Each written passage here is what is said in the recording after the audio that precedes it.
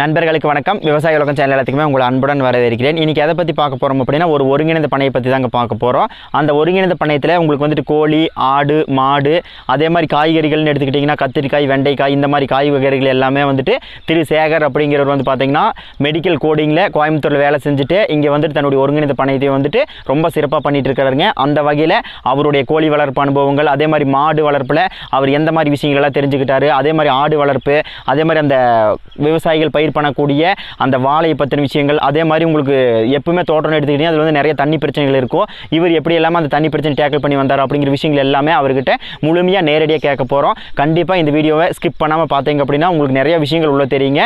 அந்த வகையில் அவருடைய ஒருங்கிணைந்த பண்ணையத்தில் என்ன மாதிரி எல்லாமே பண்ணுறாரு அப்படின்னு சொல்லிட்டு லைவாக பார்க்க போகிறோம். வாங்க இன்னைக்கு வீடியோக்குள்ளே போகலாம். சேகர் வணக்கங்க. வணக்கங்க. இப்போ வந்துட்டு நீங்கள் நாட்டுக்கோழி பண்ணை வச்சு பண்ணிட்டு இருக்கிறீங்க. உங்களை பற்றின ஒரு அறிமுகம் கொடுங்க. நீங்கள் என்ன பண்ணுறீங்க, உங்களுடைய தோட்டத்தில் என்ன பண்ணியிருக்கீங்க அப்படின்னு சொல்லிட்டு ஒரு அறிமுகம் கொடுங்க.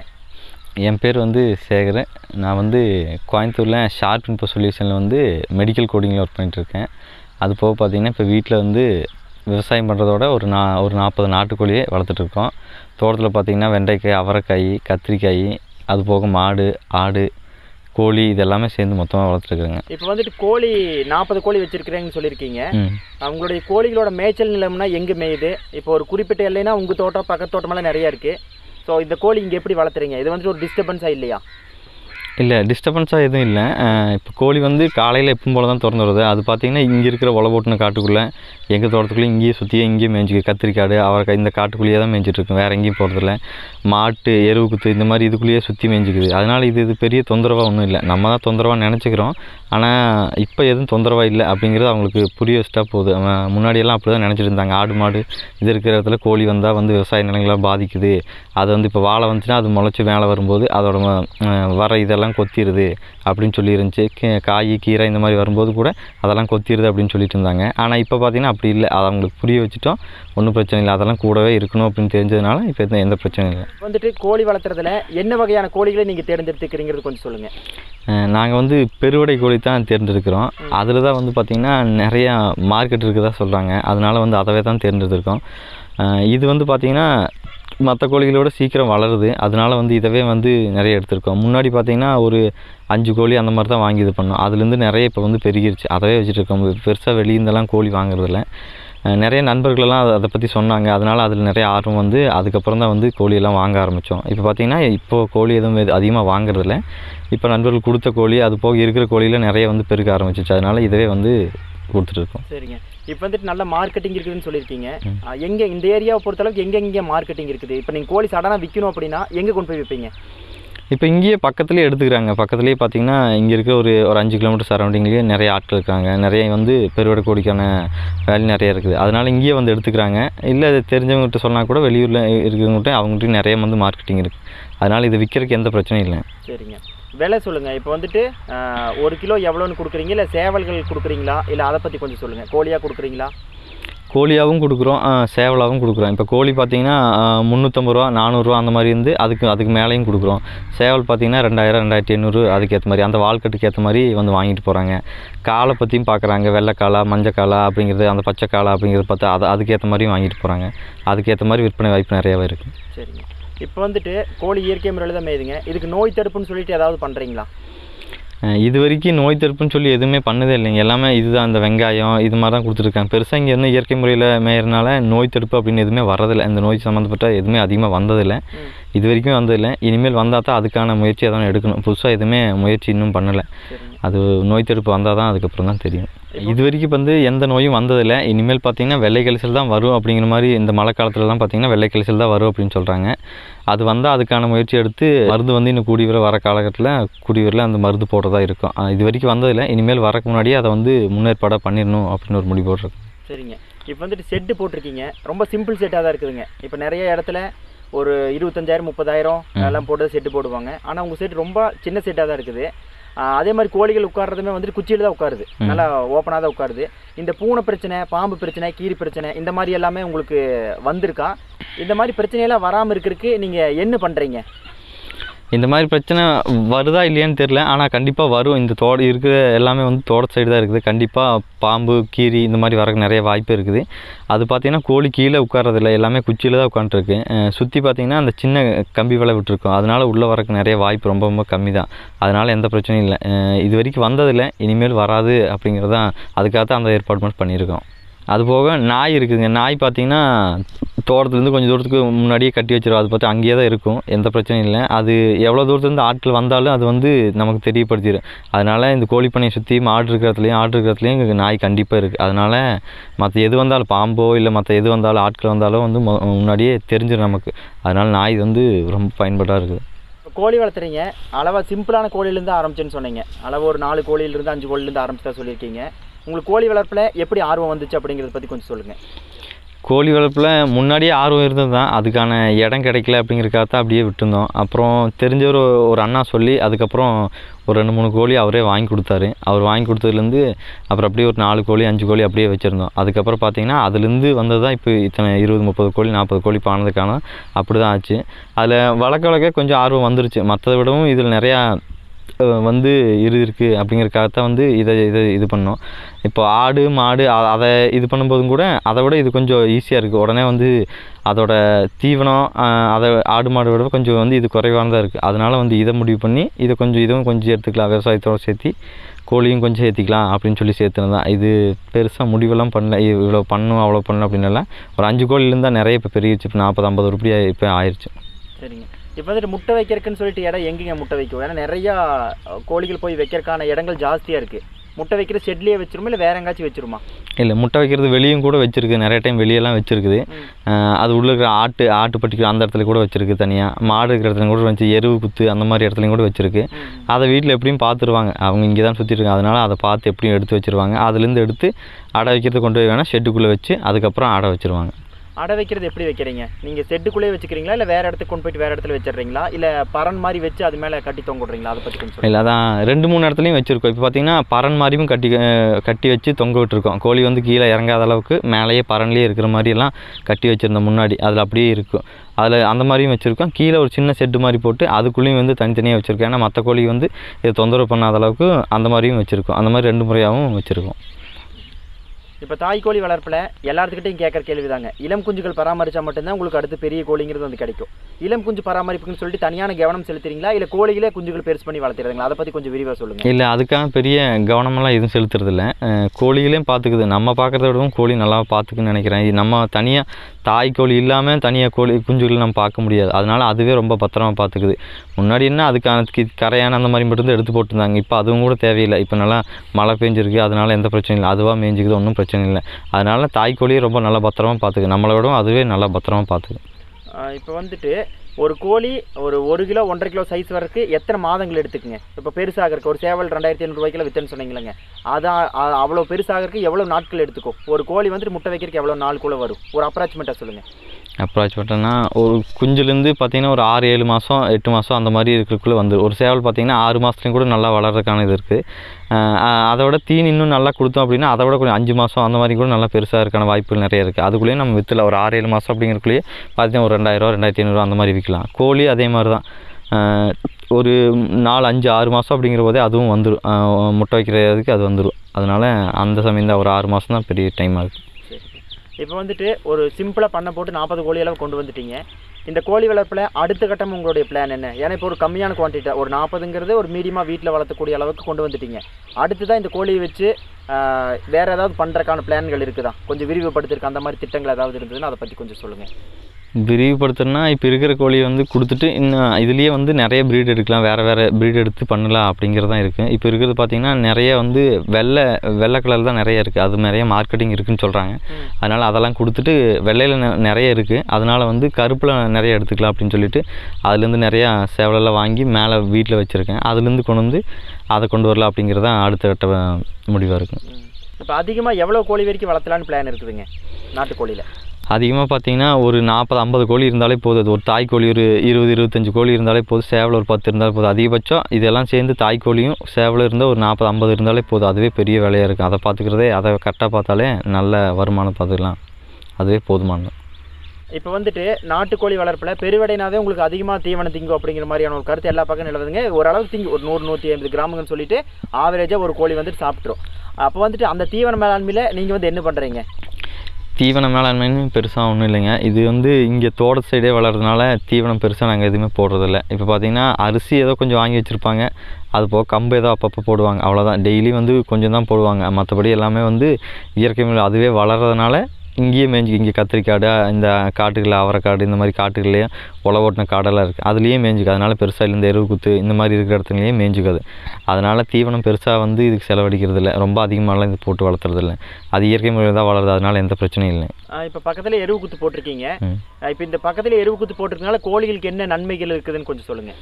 அதான் இதில் இருக்க புழு பூச்சி எல்லாம் வந்து அது அப்பப்போ எடுத்துக்கு. இப்போ மற்றதுக்கு மற்ற மாடுகளுக்கு இதுக்கு இது இங்கே இருக்கிறது பார்த்திங்கன்னா நாட்டு மாடு சார்ந்த மாதிரி தான்.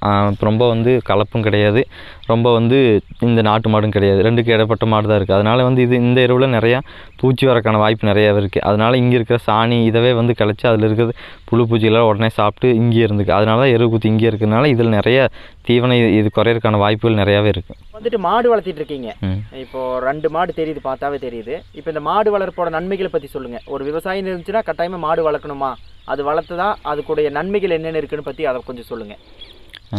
மாடு வளர்க்குன்னா முன்னாடி பார்த்திங்கன்னா ஒரே ஒரு மாடு தான் வாங்கியிருந்தோம். அப்போ அதுலேருந்து வந்ததாக 2-3 மாடு அப்படின்னு சொல்லி வாங்கியிருந்தோம். முன்னாடி பார்த்திங்கன்னா இதுக்கு முன்னாடி ஒரு 5 மாடு அந்த மாதிரி இருந்துச்சு. இப்போது இடையில தான் இந்த காய் வர்றதுக்கு முன்னாடி தான் ஒரு 2-3 மாட்டை கொடுத்துட்டோம். ஏன்னா பார்த்திங்கன்னா காய் வந்ததுக்கப்புறம் அவங்களுக்கு ரொம்ப வேலையாக இருக்குது, அது எடுக்கிறதுக்கே ரொம்ப டைம் ஆகுது. அப்படிங்கிறக்காக தான் சரி மாடு கொஞ்சம் குறைச்சிக்கோ அப்படின்னு சொல்லிட்டு ஒரு 2 மாடு மட்டும்தான் இப்போ வச்சுருக்கோம். ஆனால் பார்த்திங்கன்னா அதுலேயே நிறைய இது இருக்குது. இப்போ விவசாயம் பண்ணோம் அப்படின்னா அதுக்கு நிறைய இப்போ கழிவு இதில் கத்திரிக்காய் எடுக்கும்போதும் சரி, அவரைக்காய் இதில் எடுக்கும்போது அதோட கழிவு சொத்தைக்காய் இதெல்லாம் வருது.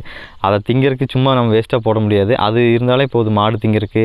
அது போக சுற்றி இருக்கிற நிறையா தீவனத்தை சாப்பிட்றதுக்காகவே மாடு நமக்கு தேவை. அதனால் விவசாயம் பண்ணும்போது அது கூட இருந்தால் ரொம்ப நல்லதாக இருக்கும். ஏன்னா அது இல்லாமல் வேறு எதுவும் நடக்காது. அதனால் பார்த்திங்கன்னா இப்போது உழவு ஓட்டினப்பெல்லாம் பார்த்திங்கன்னா மாடு உள்ளேயே கட்டிடுறோம். அது பார்த்திங்கன்னா சாணி போட்டால் அது அங்கேயே எருவாகவே ஆக்கி எதையும் எங்கே எடுத்துக்கொண்டு எருவு குத்துக்கு போடுறது அந்த மாதிரிலாம் எதுவும் இல்லை. அதனால் தோட்டத்தில் கட்டு மாடு கண்டிப்பாக இருந்தே ஆகணும். சரிங்க, வருமானங்களை பற்றி சொல்லுங்கள். இப்போ எப்படியும் பால் கறக்கிற மாடு தான் வச்சுருப்போம், ஒரு சிம்பிளாக எவ்வளோ வருமானம் கிடைக்கும் அப்படிங்கிறத பற்றி கொஞ்சம் சொல்லுங்கள்.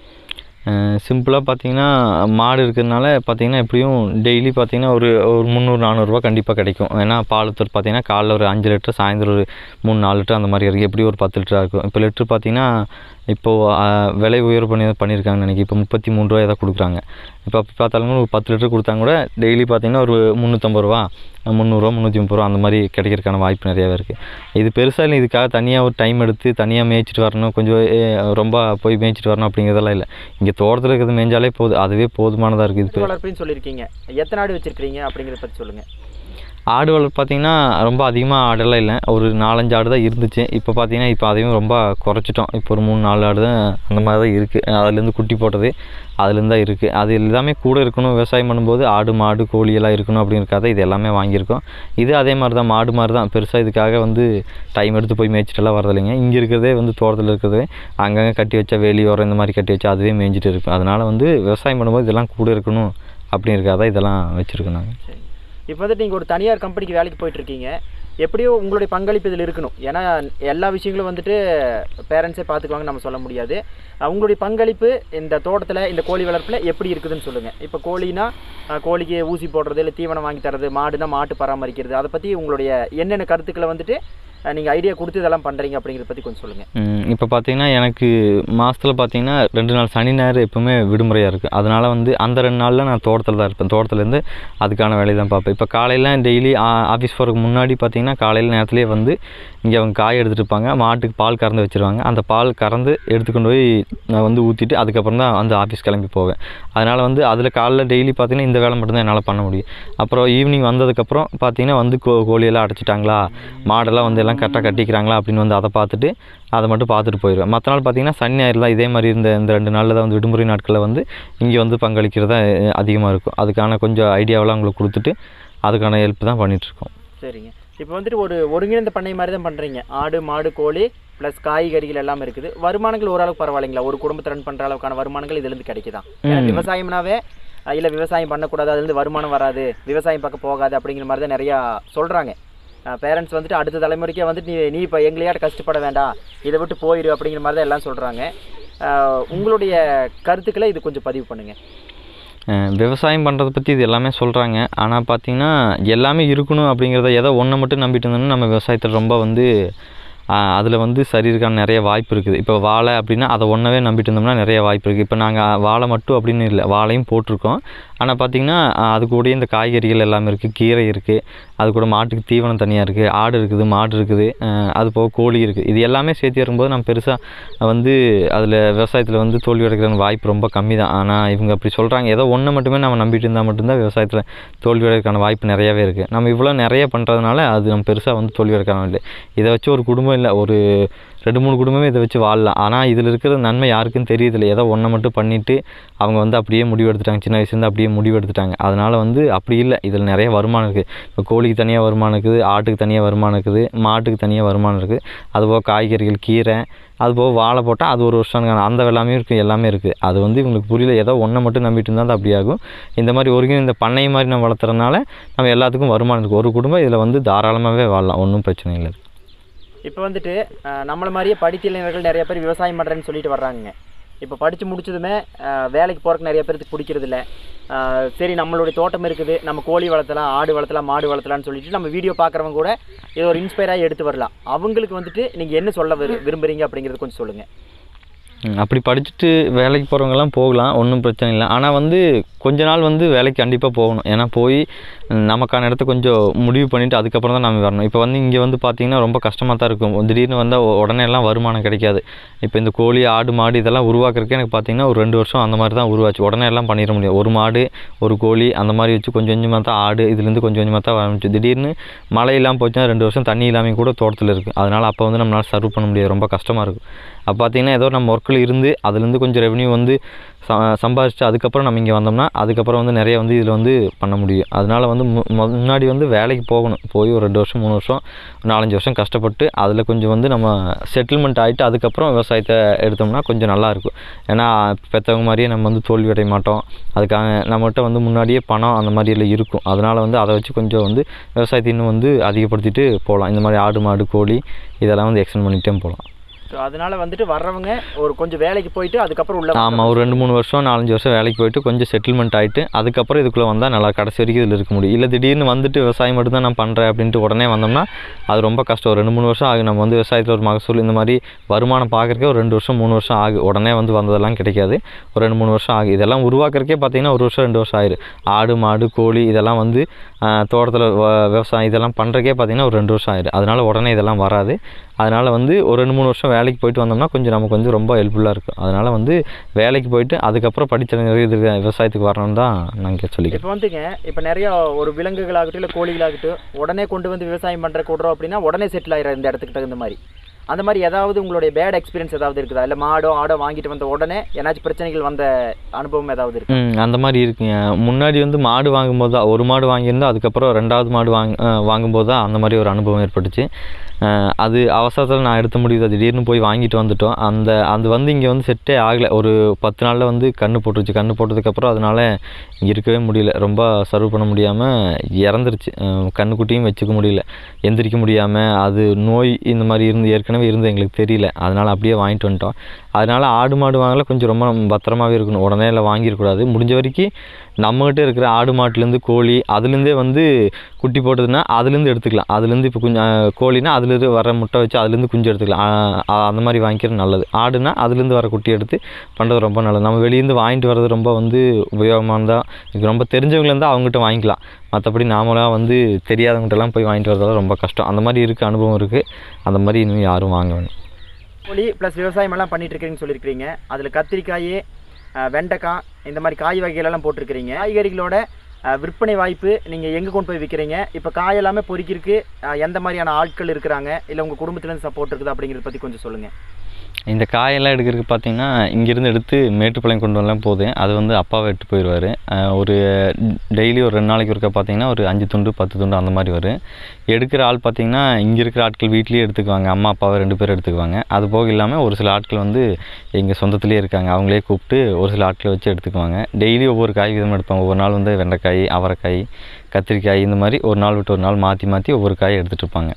அதே மாதிரியே தான் மேட்டுப்பாளையம் மார்க்கெட்டுக்கு கொண்டு போனாலும் எடுத்துக்குவாங்க. அங்கே நல்லா விற்பனை வாய்ப்பு அங்கேயே நல்லாயிருக்கு. சந்தையை விடவும் மார்க்கெட்டில் வந்து நல்ல வாய்ப்பு இருக்குது. அதனால் போனதை கொடுத்து ரொம்ப நேரம் வந்து டைமிங் இருக்க தேவையில்லை. கொஞ்சம் நேரத்துலேயே முடிச்சிடுவாங்க. ஒரு மணி நேரத்தில் போனதை கொடுத்துட்டு வந்துடலாம். வந்து இங்கே இருக்கிற வேலையை பார்த்துக்கலாம். துண்டு பார்த்திங்கன்னா ஒரு 700 வீதம் போகுது. பார்த்திங்கன்னா அவரைக்காய் இதெல்லாம் 700 போகுது. கத்திரிக்காய் ஒரு 400, 500 அந்த மாதிரி போகுது. வெண்டைக்காய் ஒரு 350 போகுது. இந்த முகூர்த்த டைமு அந்த மாதிரி கொஞ்சம் இந்த மற்ற டயத்தெல்லாம் பார்த்திங்கன்னா கொஞ்சம் அதிகமாக விற்பனை வாய்ப்பு இருக்குது. கொஞ்சம் காயெல்லாம் கொஞ்சம் அதிகமாக வர டைமில் கொஞ்சம் குறைவாகவே இருக்குது. இப்போ விவசாயம்னு எடுத்துக்கிட்டிங்கன்னா உங்களுக்கு வாழை விவசாயம் பண்ணுவாங்க, கீரை விவசாயம் பண்ணுவாங்க. நீங்கள் ஏன் இந்த காய்கறி வகைகளை தேர்ந்தெடுத்துருக்கிறீங்க? இதில் இருக்கக்கூடிய நன்மைகளை பற்றி சொல்லுங்கள். இப்போது காய்கறி விடையும் பார்த்திங்கன்னா மற்ற வாழை இல்லை அந்த மாதிரியெல்லாம் எடுத்துட்டிங்கன்னா அது பறக்க 1 வருஷம் 1.5 வருஷம் அந்த மாதிரி ஆகுது. இதை பார்த்துட்டிங்கன்னா கீரையை விடவும் கொஞ்சம் அதிக நாட்கள் தான் இருந்தாலும் ஒரு 3 மாதம் அந்த மாதிரி வரும். இருந்தாலும் அதோட கீரையை விடவும் வாழையை விடவும் கொஞ்சம் நடுத்தரமான வருமானம் கிடைக்கக்கூடியதாக இருக்குது. அதனால் வந்து இதை வந்து நம்ம வந்து பயன்படுத்தியிருக்கோம். இந்த மாதிரி காய் போடலாம் அப்படின்னு சொல்லி. அதே மாதிரி ஒரே காயில் இல்லாட்டியும் கூட நம்ம ஒரு காய் போட்டோம்னா அது வந்து விலையில்லாமல் போகிறதுக்கு நிறைய வாய்ப்பு இருக்குது. அதனால தான் அவரைக்காய், வெண்டைக்காய், கத்திரிக்காய் இந்த மாதிரி நிறைய அதில் கொஞ்சம் கொஞ்சமாக போட்டிருக்கோம். அதனால நிறைய மகசூல் கிடைக்கிறதுக்கு நிறைய வாய்ப்பு இருக்குது. அதனால தான் இதை நாங்கள் வந்து இப்போ வந்துட்டுங்க, இப்போ விவசாயத்துக்குள்ளே வர்றாங்க அப்படின்னா தண்ணி ரொம்ப முக்கியமான விஷயம். தண்ணி இல்லாமல் எதுவுமே பண்ண முடியாது அடுத்த கட்டத்துக்கு. அந்த தண்ணியோட பயன்கள் பற்றி சொல்லுங்கள். அதே மாதிரி புதுசாக வர்றவங்க தண்ணி எப்படி இருந்தால் உள்ளுக்குள்ளே வரல அப்படிங்கிறத பற்றி கொஞ்சம் விரிவாக சொல்லுங்கள். தண்ணி வந்து பார்த்திங்கன்னா இப்போ மழை காலம் அப்படிங்கிறனால இப்போ இங்கே தண்ணி பெரிய பிரச்சனை எதுவும் இல்லை. இதுக்கு முன்னாடி பார்த்திங்கன்னா ஒரு 2 வருஷத்துக்கு முன்னாடி பார்த்திங்கன்னா ஒரு 2-3 வருஷமாகவே மழை சரியாக இல்லை. அதனால் வந்து விவசாயம் இல்லை. ஒரு 3 மாதம் தான் வந்து விவசாயமே பண்ண முடியும். அது போக பார்த்திங்கன்னா சும்மா மழைக்குள்ளே பெஞ்ச சோளம் விதைப்பாங்க, அவ்வளோதான். வேறு எதுவுமே இல்லை, சும்மா தான் இருக்கும். அந்த மாதிரியெல்லாம் இருந்துச்சு. அப்போ அந்த மாதிரி இடத்துல ரொம்ப கஷ்டமாக தான் இருக்கும். இப்போ விவசாயத்துக்கு வரவங்கலாம் வந்து தண்ணி இல்லை அப்படின்னு சொல்லி ரொம்ப போயிருக்கான வாய்ப்புகள் நிறையாவே இருக்குது. அது பார்த்திங்கன்னா மழை வந்து பேஞ்சதுக்கப்புறம் தான் ஒரு 2 வருஷம் கழித்து மழை பேஞ்சதுக்கப்புறம் தான் மறுபடியும் விவசாயமே பண்ண முடிஞ்சு. அந்த மாதிரி இருக்குது.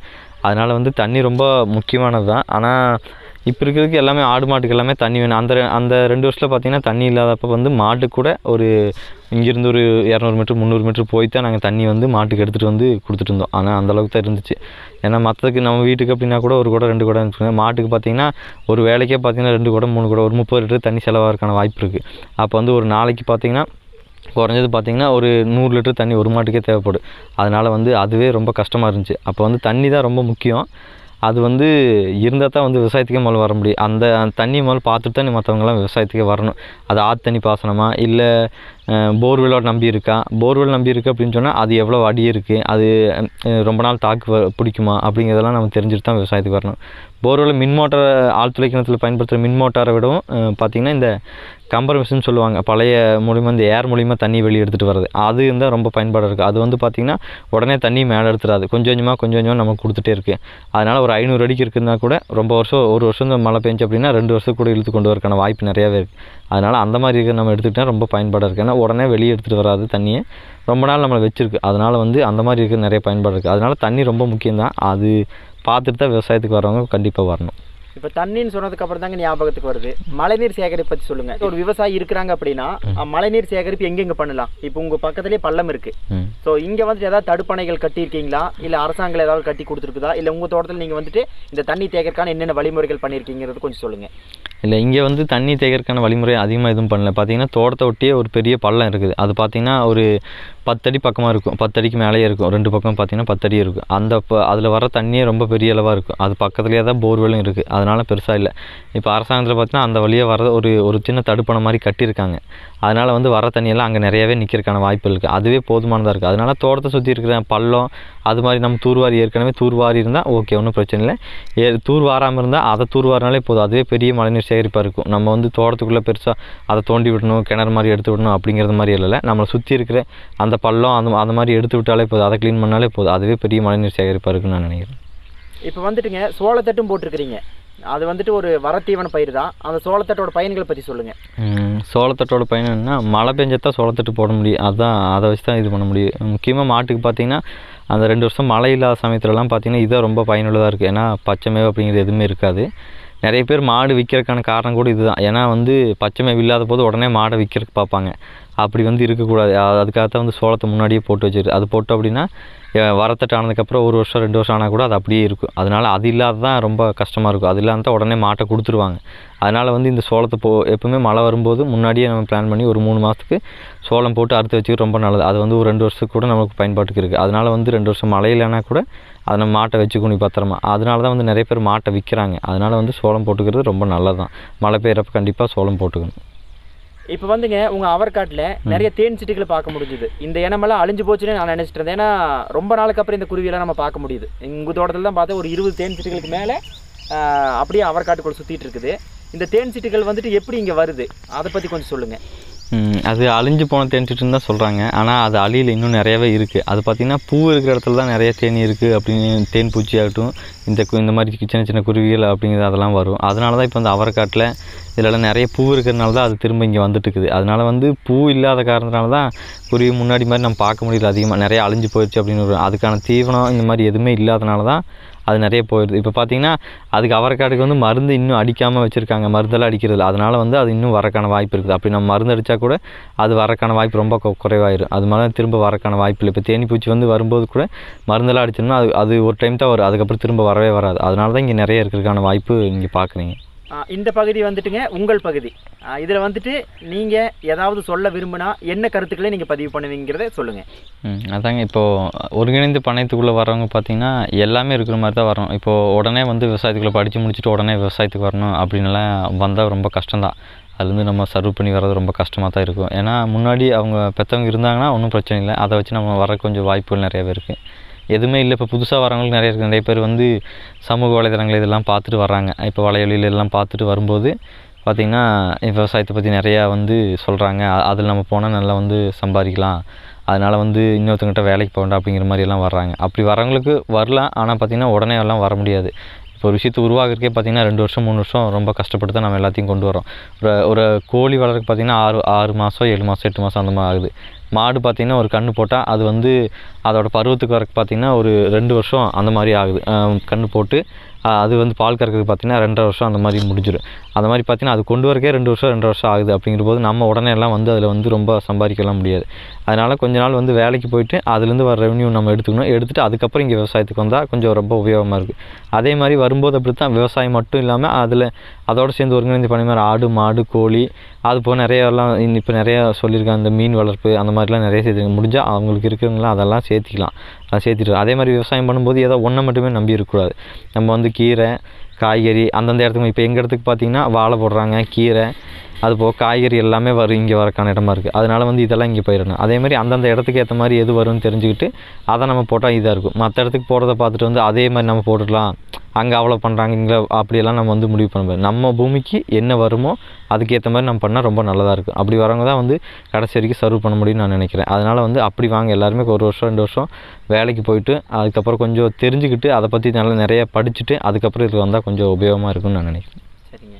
இப்போ வந்துட்டு உங்களுடைய கோழி வளர்ப்பு அனுபவங்கள் அதே மாதிரி ஒருங்கிணைந்த பண்ணையத்தில் என்னென்ன செய்யணும், மாடு வளர்ப்பை பற்றியும் சொல்லியிருந்தீங்க. சிம்பிளான ஆடு வளர்ப்பு அதே மாதிரி காய்கறிகள் என்னென்ன காய்கறிகள் பயிர் பண்ணியிருக்கீங்கன்னு சொல்லியிருந்தீங்க. அதை பற்றி ரொம்ப தெளிவான விளக்கங்கள் சொல்லியிருந்தீங்க. கண்டிப்பாக இந்த வீடியோ எல்லாத்துக்குமே பயனுள்ளதாக இருக்குது. ஒரு புதுசாக உள்ள வர்றாங்கன்னா என்னென்ன விஷயங்கள் தெரிஞ்சுட்டு வரணுங்கிறது எல்லாமே ரொம்ப தெளிவாக சொல்லிட்டீங்க. இதுக்கு மேலே எனக்கு தெரிஞ்சு தெளிவாக சொல்ல முடியுமா என்னென்னு தெரியல. ரொம்ப நன்றிங்க. நன்றி.